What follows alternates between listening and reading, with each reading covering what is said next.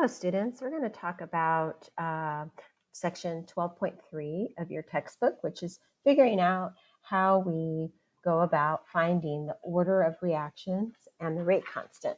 So let's review what we did last time. I'm going to select a different colored pen, though.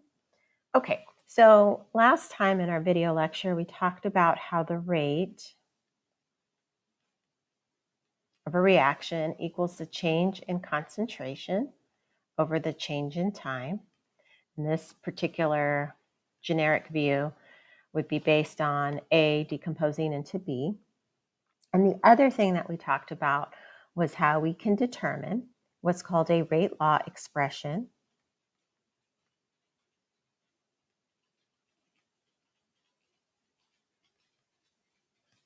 where rate equals a rate constant times the concentration raised to an exponent or order.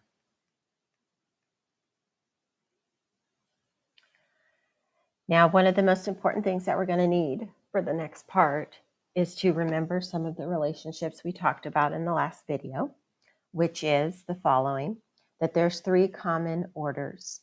So there's first order, second order,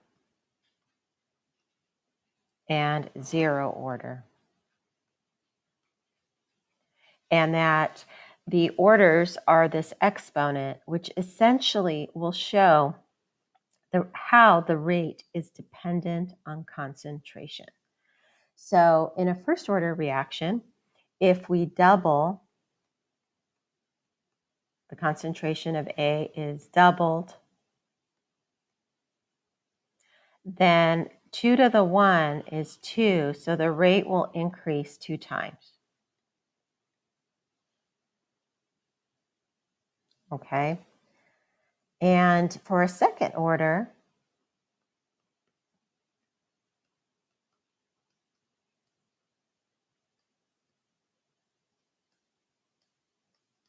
our exponent is 2. In a second order reaction, if we double A, 2 squared is 4. So we'll see an increase in the rate 4 times. Whereas for first order, we see an increase in the rate 2 times. And I didn't write in here the rate equals. Okay. All right, and for a zero order reaction, rate will equal K times A to the 0, which is essentially 1, correct? So if A is doubled,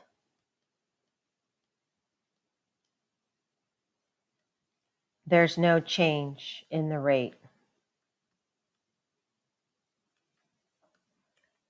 Okay, a couple of important pieces here is that these are common orders for second and zero.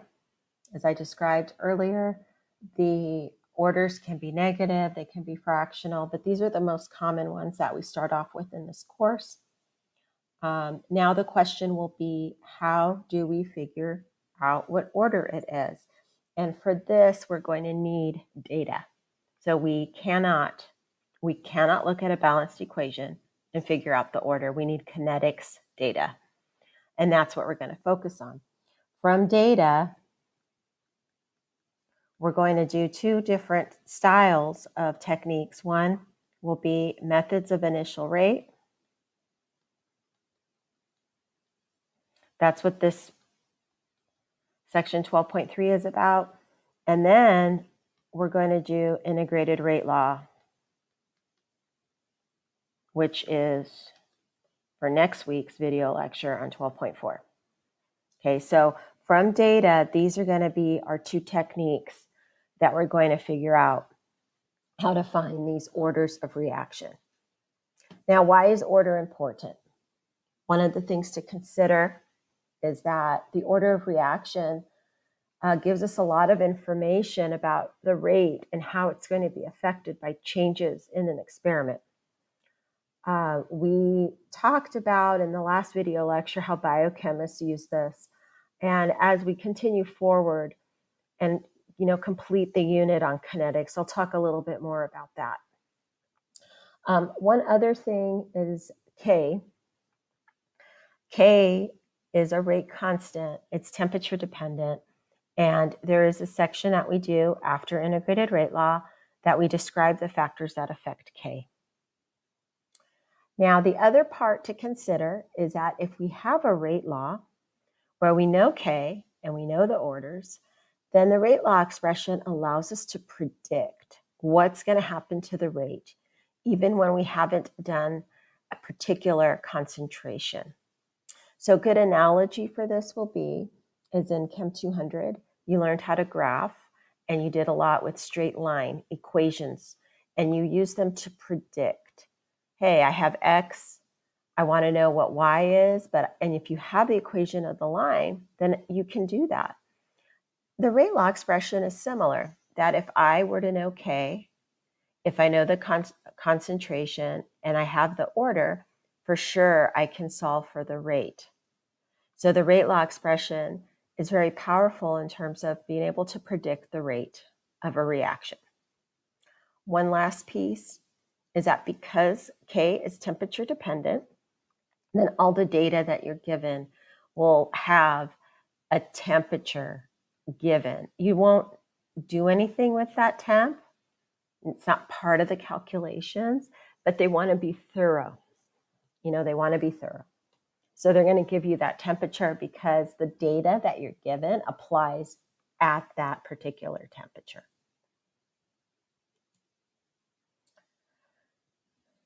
Okay, so our strategy of methods of initial rate, this is the written form. And I think I'm going to click. You can come back to this slide. This would be the written out part of what I'm going to verbally say. So let's take a look at some data. And then everything I say on the next slide is written down here. Here's our data. And there's a lot going on. But what I want you to notice is for methods of initial rate, they all kind of have the same look. And what it's going to be is there's going to be a series of experiments. And each experiment will have different concentrations of A and B. And here we're assuming then that this is like this, and we're trying to find the orders for A and for B. M and N are just generic orders. We don't know them yet, so we're going to try to find them. Okay, here's the strategy of methods of initial rate. You are going to look at each experiment or trial or run, depending on how they call it, and you're going to compare the experiments. So in trial or experiment 1, you had an initial concentration of A as 2.50 times 10 to the negative 2. B was 3.00 times 10 to the negative 2. And then here was the rate, initial rate, that was determined for those initial concentrations. Okay, now let's analyze experiment 2. Here's the numbers for experiment 2. Okay, take a minute to look at how experiment 2 is different than experiment 1. You can pause me, but try to figure it out by looking at the numbers. Okay, now what you're seeing is, notice the concentration of B between run 1 and 2 is the same. So this will be our strategy for methods of initial rate, is you want to set up an experiment where one of the reactants concentrations is the same from one trial to the other. This will allow us to see how changing A affects the rate. So let's see what I mean by that. A from run 1 and 2 goes from 2.50 times 10 to the negative 2 to 5.00 times 10 to the negative 2. That's doubled, right? If you can't see that that's doubled, you take the bigger number divided by the smaller. And now I'm going to ask the question, well, if we doubled A, what happened to the rate? So now we go over here to the rate. And if you look, we take 3.50 times 10 to the negative 3 and divide it by 1.75 times 10 to the negative 3. And what we see there is that that one doubled. Okay, so let's think about what that will mean. That's going to mean that rate equals k, a to the first order. So we conclude that it's first order based on the data there, where the a doubles, the rate doubles. Okay, now what we're going to do is we're going to go back to the data and we're going to look for runs where A stays the same and B changes. Okay, so where A stays the same and B changes. So I'm going to highlight that in yellow, I think. Okay, I did do it. Oh, that's not going to work. Oh, I know why. Sorry, guys. Sometimes I do these weird things with this. Okay, so let's do highlighter. So here, A in run 1 is 2.50 times 10 to the negative 2. And in run 3, it's, you notice it's the same. Okay, I'm going to switch color pens. I guess we'll do blue. So from run 1, oops. This makes it feel like it's more in class where everything's not so perfect, I think. Okay, so run 1 and 3, those are the same. So now what we're going to do is we're going to go to run or concentration B and see what is changing there. So hoping to get our pen. Okay, so let's hope this is the pen. Yay. Okay, so notice from run experiment 1 to 3, B has now doubled. Now, if there's too much going on with that purple, I can erase it. So the nice thing about this is you can rewind if you need to rewind it, right? Okay, so now we see that in experiment 1 to 3, B has doubled and A has stayed the same. So now let's look what happens to the rate. You'll take 3.50 times 10 to the negative 3 and divide by 1.75 times 10 to the negative 3, and that also doubled. So I can conclude, right, because if the concentration doubles and the rate doubles, based on our review, we would conclude that it's first order. Okay, so this is what I would call eyeballing. And in a minute, we're going to take a look at what we would do if we couldn't eyeball it. But I'm going to tell you that once we go through that process, you're going to want to do it this more simplified way. Okay, now, how do we find K? Take a look at this data. Put me on pause and think about how we would go about finding K with all this data. Okay, so what we would do is we could pick any experiment we want and just plug in to our rate law expression. So if we notice, I'm going to write over here, K equals rate over the concentration of A to the first order, concentration of B to the first order based on our conclusions. I can pick any experiment that I want to plug in to solve for K. In textbook data, that's perfect. Any of the experimental runs will give us the same K or very, very close. Things would be different in a lab setting, but any of the runs would be fine. So obviously, 9 times out of 10, a student will pick experiment number 1, just as it's the first one. So I'm going to say K, the rate constant, equals the rate. Is it okay if I do the molarity over seconds in this way, which is the same? That's the same as m, big M, seconds to the -1. Just think it's cleaner. A is 2.50 times 10 to the -2 molar to the first power. And B will be 3.00 times 10 to the -2 molarity to the first power. Okay, so take a moment to put me on pause and plug that into your calculators.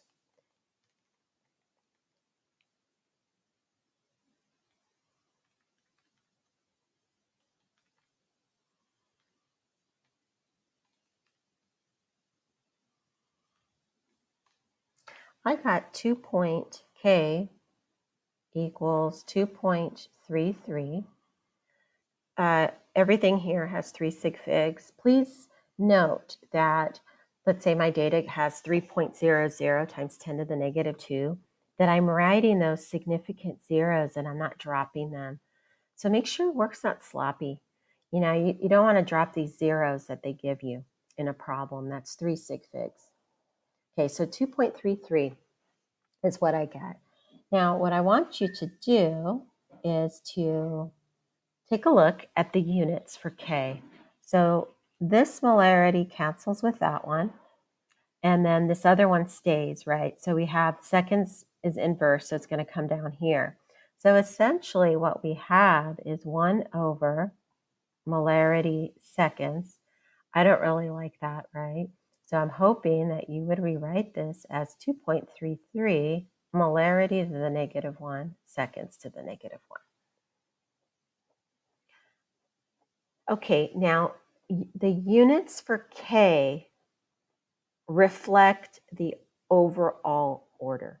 So the overall order here is 1 times 1, which for exponents is adding them. So this is overall second order. Any reaction that's overall second order will have those units. Okay, and so you can tell a lot about a reaction by looking at what the order for K is. I'm sorry, what the units for K are, because those will tell us what order the reaction is. So if you see molarity of the -1 second to the -1, you know that that was an overall second order reaction. You wouldn't know the individual ones, but you would know overall what the order is. So now I'm going to write this as sort of my final overall work.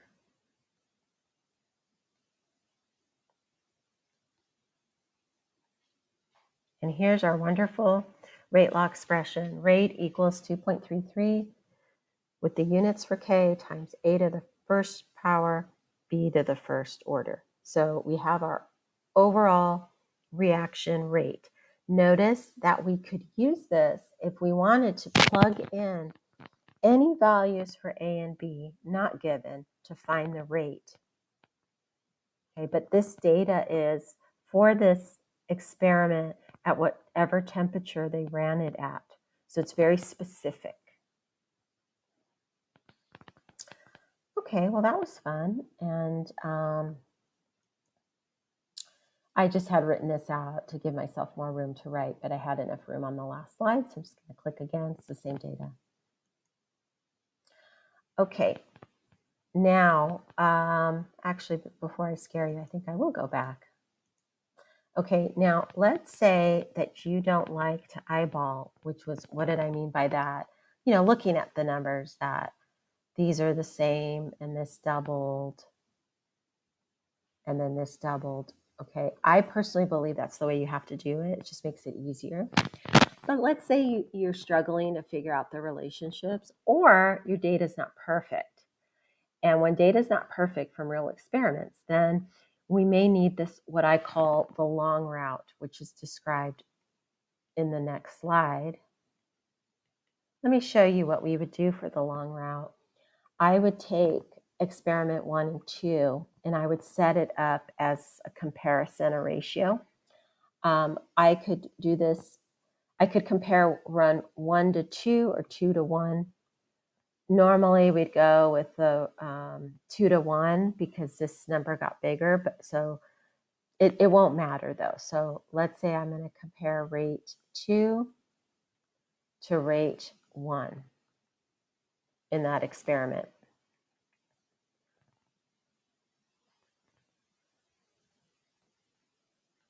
So this would be if we don't know that it was first order for each, and we're trying to do it more officially, I guess you'd say. Okay, so I'm looking at this, and then now what I'm going to do is I'm going to plug in the actual numbers. So I'm going to say rate 2 is 3.50 times 10 to the negative 3. Rate 1 is 1.75 times 10 to the negative 3. Okay, our k's are the same. They're a constant. A in run 2 is 5.00 times 10 to the negative 2.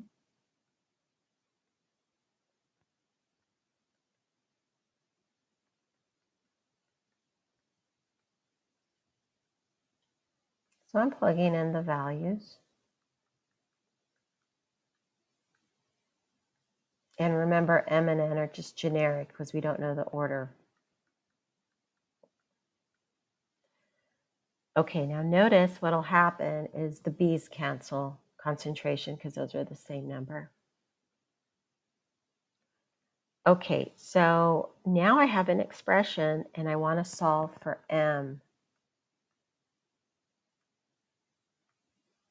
And here is the math rule for logs.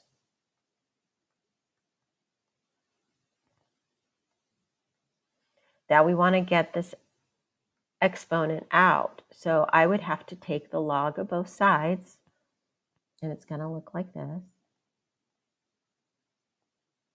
Now, I'll write it out, but that's just 2.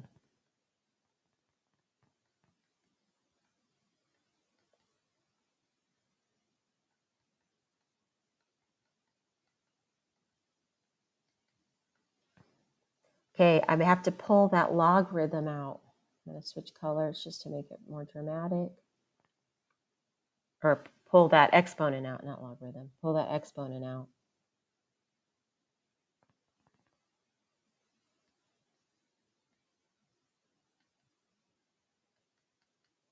Now, hopefully you're saying, wow, it was so much easier the way Paula did it the first time.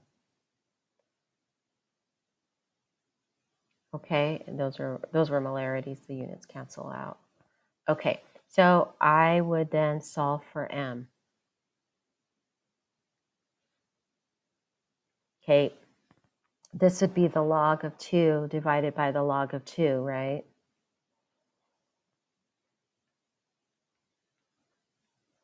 So M equals 1.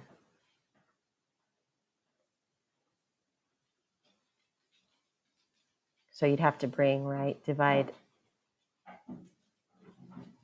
the left side by the log of 5.00 times 10 to the negative 2 over 2.50 times 10 to the negative 2, which is essentially 2, correct? So we get the same result. We got that with respect to A, our order is first order. And then you could do the same thing for B. But I do recommend doing the first route that I showed you, which is more simple. But this would be useful if you can't figure it out, or B, your data isn't so perfect that it's harder to eyeball and the orders didn't come out exactly on 0, 1, and 2.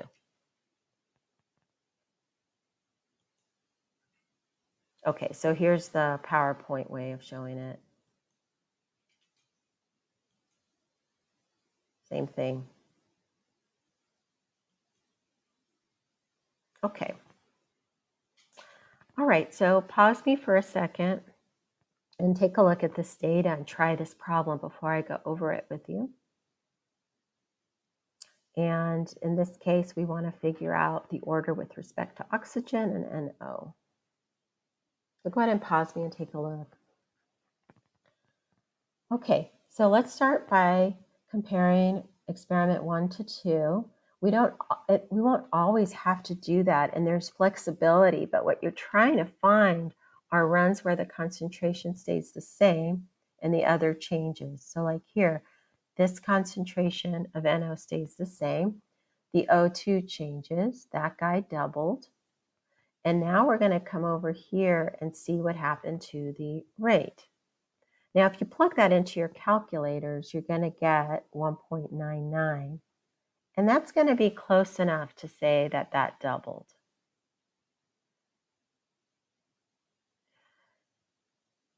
Okay, you've seen instances where you kind of have that gut feeling of when you can round like that. Like if it was 1.5, that would not be round, you couldn't round a 1.5. And in that case, that's when I would go and do the long route.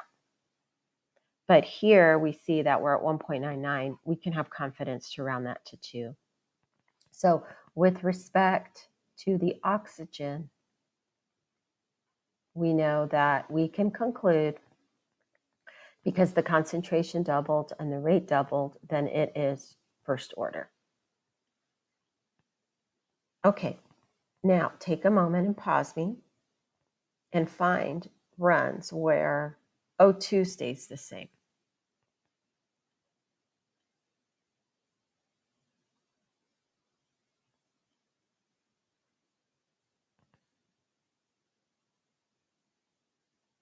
So that would be, I guess it's a blue highlighter. Okay, so here, runs 1 and 3, the oxygen stays the same. So now let's look to see what happens to the NO. So I'm going to erase the crossed out part there. Okay, so we went from 1.30 times 10 to the negative 2 to 2.60 times 10 to the negative 2. That's 2 times, right? So doubled. Now let's go over here and find how the rate changes. Now in this case, maybe you can look at that and say that is 4 times change. But if you can't, then you're going to take your number there, the 12.8 times 10 to the negative 3, and divide it by run number 1. I think we might get 3.99. Let's see what we get. Yeah, so we get 3.99, which is 4 times. So the concentration doubled, but the rate went up 4 times. We can conclude that it's second order for the NO.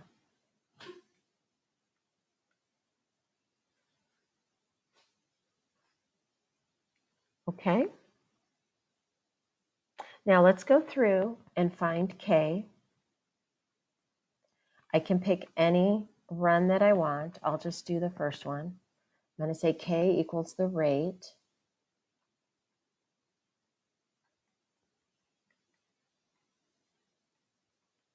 And I'm going to do molarity set inverse seconds versus writing out the molarity. I find that so messy.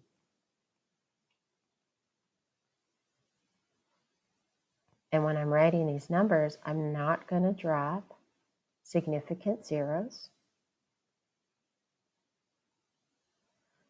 And I want to put, I kind of messed up there because I didn't leave room for my unit.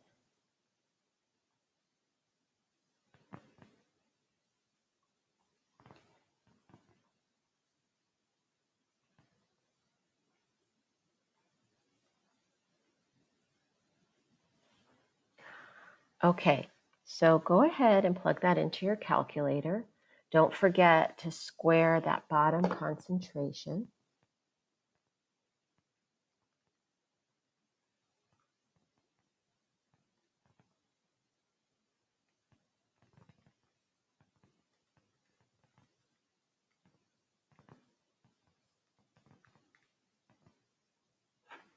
So I get K, some kind of, it's a bigger number, right? Okay, et cetera. So it's a big number. Now let's talk sig figs, right? Our concentrations have 3, our rate has 3, so we're going to round this to 3 sig figs. So to 3 sig figs, this would be 1.73 times 10 to the 123. And then let's talk about the units there. So the unit, let's cross off this molarity with this one. Now the unit right now would be 1 over molarity squared seconds. So let's rewrite that though. K will equal 1.73 times 10 to the 3, molarity to the -2, seconds to the -1. Now notice the units changed for K because this is no longer overall second order like the last one. What is the overall order now? It's third order. So it's overall third order. And so these are the units for an overall third order reaction. And then my final rate law, all nice and pretty with everything.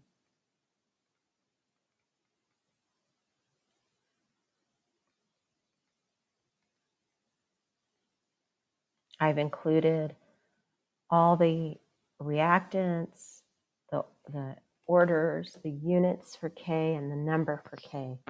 So this will allow us then to predict the rate when we change those concentrations.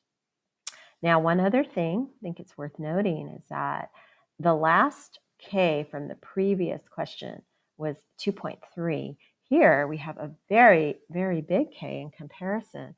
So the rate constants are different for each reaction, and they are temperature dependent. So all of this is from data. This one didn't show what temp this was run at, but they're temperature dependent.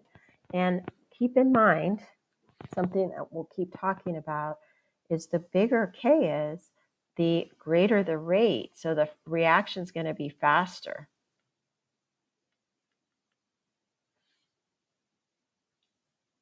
Okay. And if you needed to, you can work this out using the comparison with the logarithms, but I just really want you to not do that unless you absolutely have to.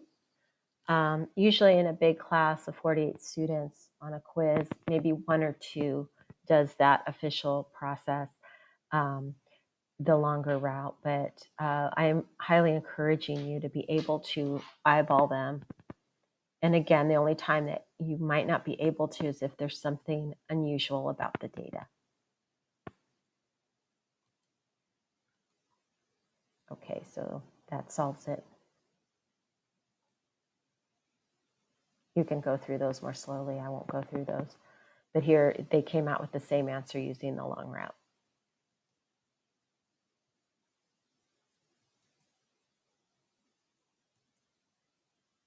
Okay, so this one I'm going to click on because we're going to do this one during class. So the one that I just clicked very quickly on, we're going to do during our Zoom discussion on Monday. And so you will find that particular question in the in-class questions, or what I call Zoom discussion questions. And I'll talk more about that as we progress. But let's finish this particular lecture with table 16.3. What this deals with is finding the units of K are determined by the order the reaction is. So we just did 2 of them. If you notice, and I'm going to write these a little bit differently.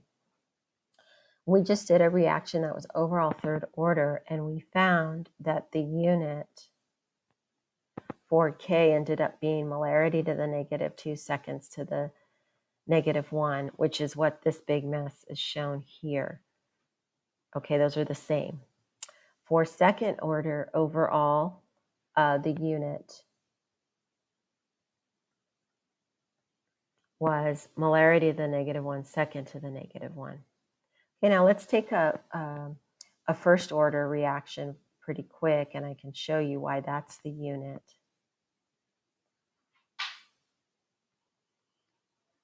So here we have a first order. K will equal rate over, okay, so rates usually are molarity seconds, right? And then the concentration molarity. So if you notice, if it's first order, look closely what will happen. The molarities will cancel, right? And we'll get 1 over seconds, or seconds to the -1. So that's why the unit for first order is seconds to the -1. Okay, if a reaction rate is 0 order, then any number to the 0 power is 1. So the unit for K is the unit for the rate. And the rate's units are molarity seconds per second. So molarity seconds to the -1.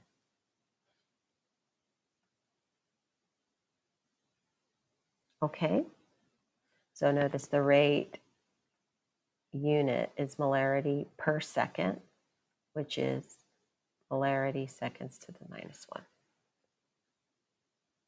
So what does this mean is that if you see a value for K, it will always have the units.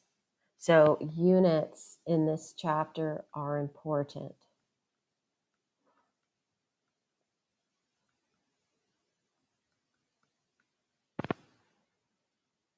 Okay, and those units are important.